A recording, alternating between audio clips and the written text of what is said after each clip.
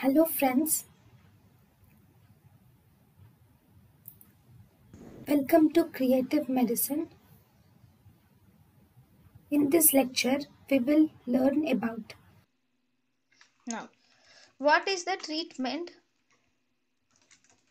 for neurocysticercosis?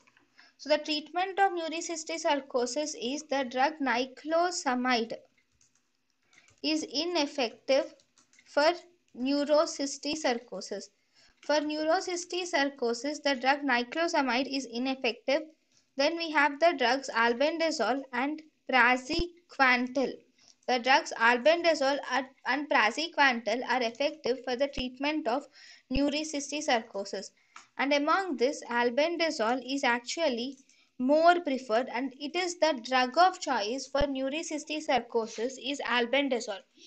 The most common presentation of neurocysticercosis is by seizures.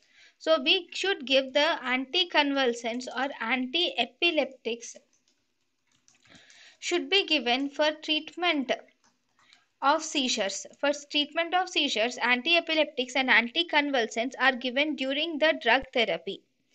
Then even corticosteroids can also be used. Corticosteroids are also used in acute phase of cystic-sarcotic encephalitis. Even in cystic-sarcotic encephalitis, corticosteroids are used in the acute phase. Especially they are used if intracranial hypertension is present, then we can use this corticosteroids.